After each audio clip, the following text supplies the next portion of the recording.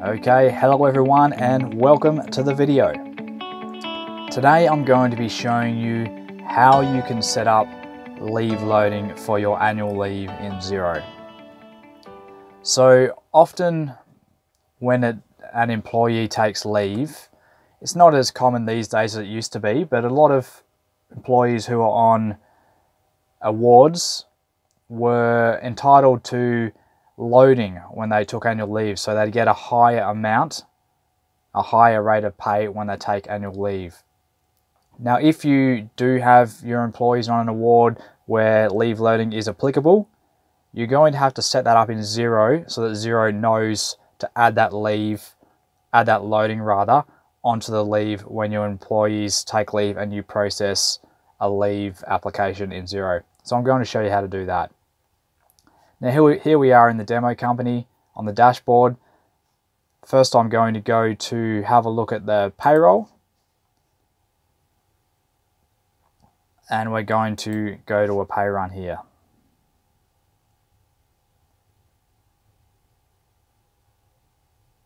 Now I've got a draft pay run here ready to go for the fortnight ending 4th of January. Let's click into there. And we're going to be looking at James LeBron. So as you can see at the moment, it's just set up as an ordinary fortnight, 76 hours, ordinary hours, no annual leave. But we want to process some leave for that. So I'm going to open up a new screen. And I'm going to keep that pay run open. I'm going to go to the leave section. And let's say for that fortnight ending the 14th of January, this fortnight here, that 1 week of the 2 weeks was annual leave. So that'd be 38 hours of the 76 hours of annual leave. Let's process that.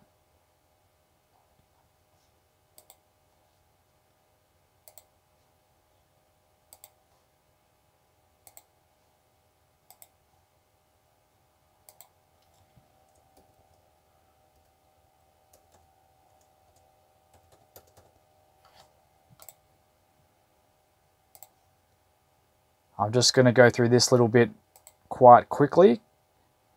I have made other videos on how to process annual leave, and I'll put a card link up above if you want to check that out. But for the sake of this video, we're just looking at leave loading. So I'm just going to go through this little bit quite quickly and then we can move on. So the fortnight ending 14th of January, there was 38 hours annual leave. Let's approve that. I'm going to go back over to the pay run, scroll down to the bottom, and I'm going to reset the pay slip.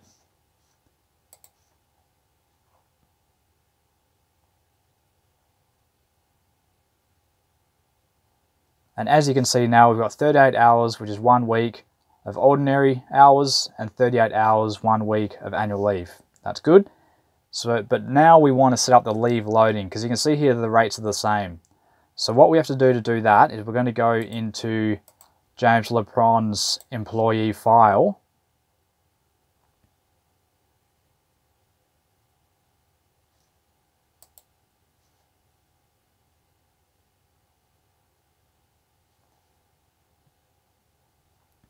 And you might think to go to the leave tab, but it's actually in the taxes tab where we have to set it up.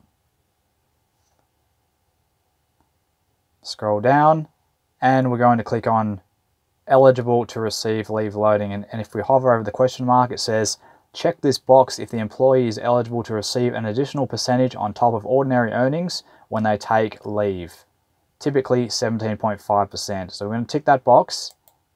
Then it gives the option here to add SGC, which is your superannuation. It's not always the case when there will be SGC on leave loading, but often it is. So in this example, we're going to tick it, but if you're not sure, talk to your accountant or get in contact with us and we can work through it with you as well. All right, so I'm going to save that. Now, if we go here to reset the payslip,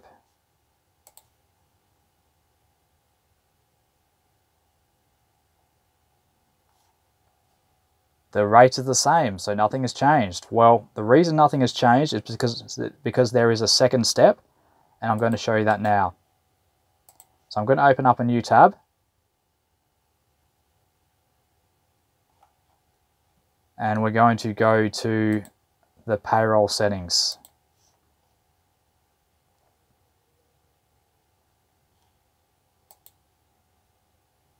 We're going to go to pay items,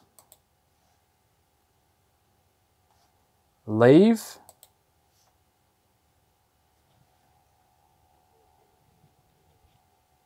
and then we're going to click into the annual leave. We'll scroll down, or you don't need to really, and you can see here, leave loading rate optional. Enter an amount here if your organization pays an additional percentage on top of ordinary earnings when your employees take leave. So it's typically 17.5%, but if you're not sure, check your reward or talk to your accountant, or you can talk to us as well and we can help you with that. So we'll put in 17.5% and we'll save. Then we'll go back to the pay run, reset the pay slip.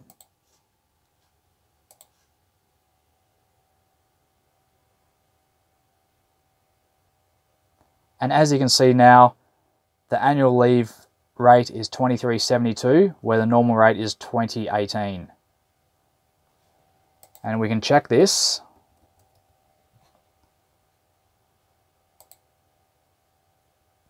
And if we type in this amount here, 23.72, I'll just round it off, minus 20.18 divided by 20.18, the base rate. And there's your 17.5%. It's not quite 17.5 even here, just because I did some rounding on the calculation.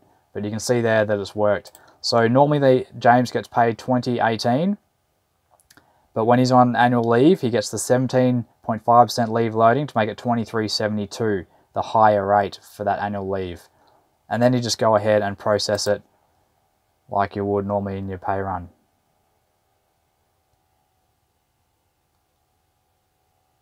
So that's about it for the video, guys. Just a nice, quick and easy one.